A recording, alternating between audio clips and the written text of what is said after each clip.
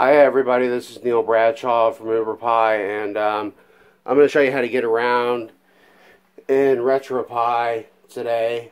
I'm going to use this kind of controller. It's a PS3 style USB 2.4 gigahertz wireless controller. I'll also go over controller configurations the best I can.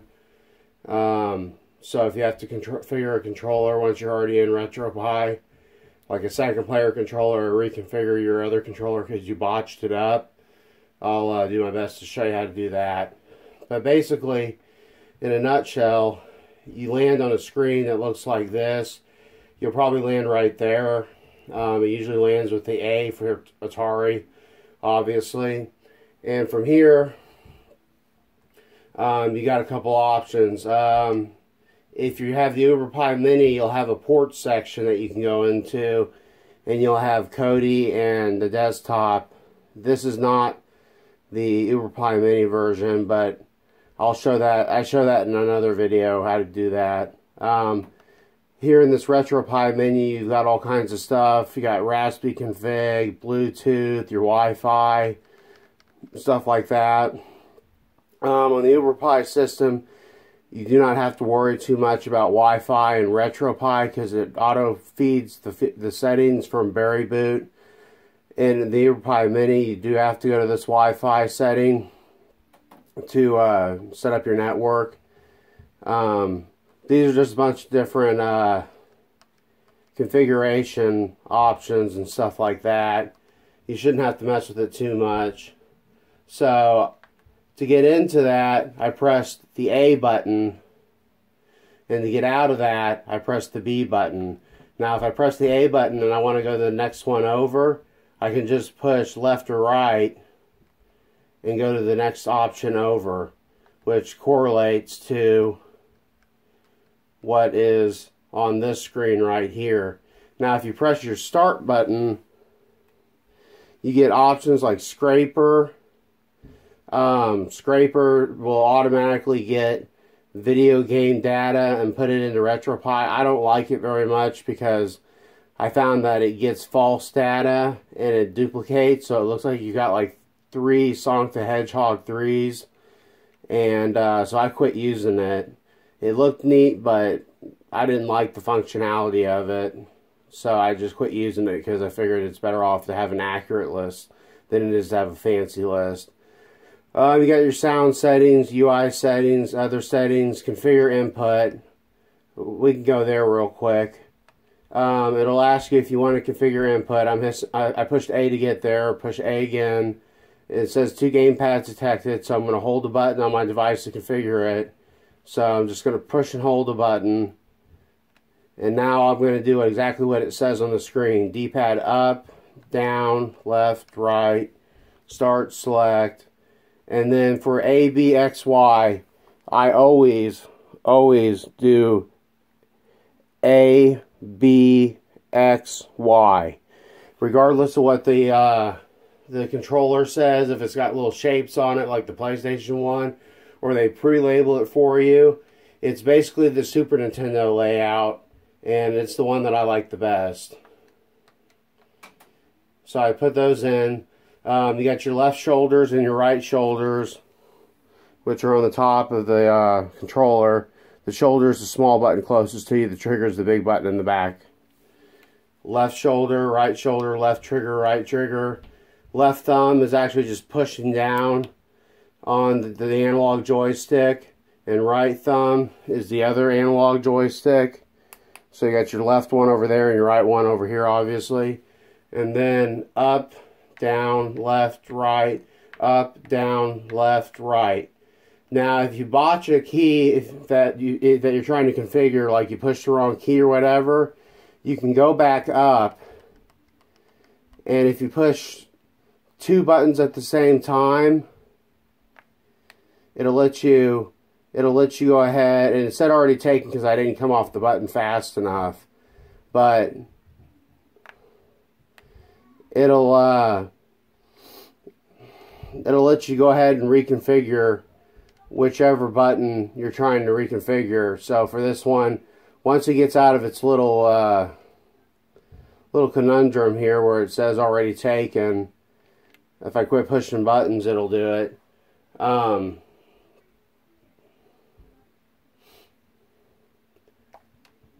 There we go. I just had to push the button that I wanted that wasn't already taken. If you have buttons that are really screwed up and you have to reconfigure, you're best off trying to reconfigure this way. Or there's also resources available. I'll make them available on my website to where you can actually use your computer to reset your controller configuration, and then you can go back in and just totally wipe out all your controllers and start over. And that's configuring the gamepad. It's not super exciting. It just is what it is. And if you have to, in the process of configuring this, if you've got a joystick or say you've got something like this rad controller, the old Sega Genesis 6-button controller, which I like a lot because it's got the buttons laid out 3 on 3. You're going to have some buttons that are obviously missing. If you use a PS3 style controller, every button that this RetroPie asks for is going to be on the controller. But on that controller, the other controller, the Sega Genesis one, it's not. So when you get to a spot where like you don't have left analogs and stuff like that, if you just push and hold 2 buttons at the same time, then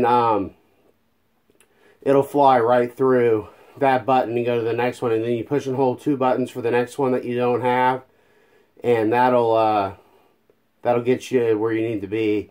So if you have a joystick that doesn't have all the buttons that this thing asks for, you'll be fine. You just got to remember to push 2 buttons at the same time at the very beginning when it's first going through all the menus, and it'll just skip the button. It'll skip that button configuration. So I'm going to get out of here. Sometimes OK takes a while. That time it didn't. But we're going to go ahead and we'll play a video game. We'll just go to Neo Geo. So go to Neo Geo, you hit the A button, and then you've got all these games. I don't know if you'll have them or not. It's kind of whatever. Let your conscience be your guide type thing. So I'll just pick something like Fatal Fury 3. That's a pretty good game. So you can play the Neo Geo, which is a very hard console to get a hold of, very hard to get a hold of cartridges.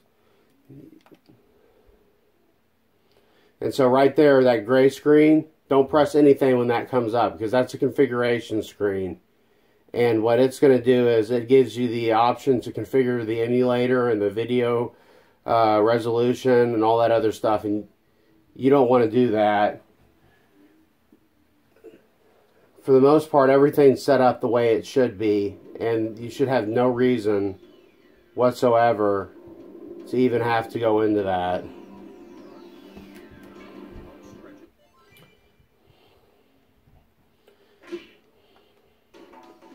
So I'm just going to pick a player.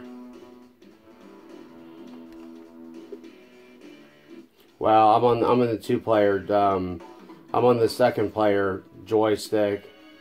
So I need to reach in and grab the 1-player joystick.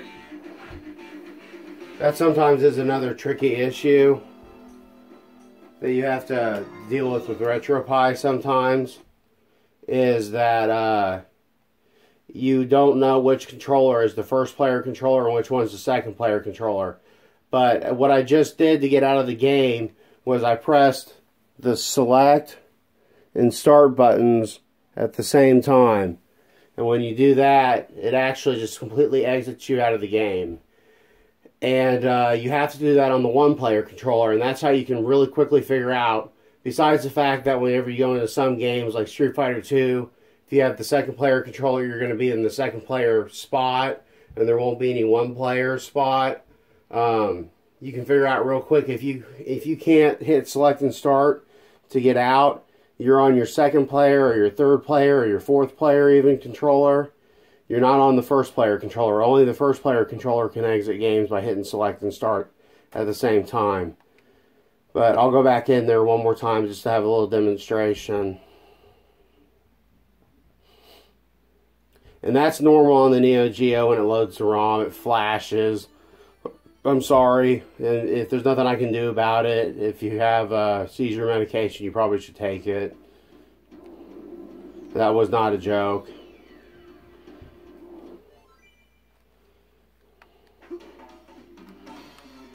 So I'm on the one-player controller now. And you can watch me get stomped here briefly.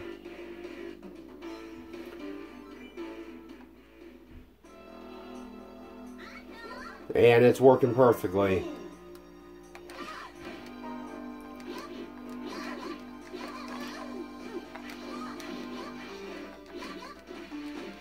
Now to get out of this mess, like I said, all you got to do at any time during gameplay is hit select and start. Boom, you're out.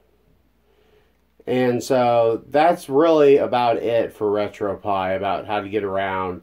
There's some other deep intricacies that you can get into this.